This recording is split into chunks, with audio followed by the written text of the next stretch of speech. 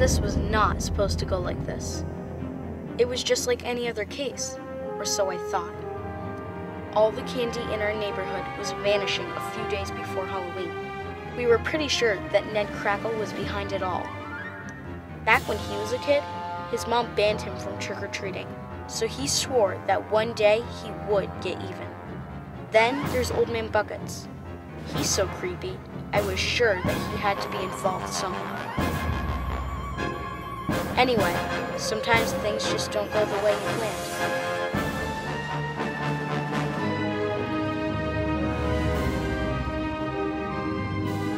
Oh well, I've been in lots of jams before and always made it out just fine. Maybe I'll make it out of this one too.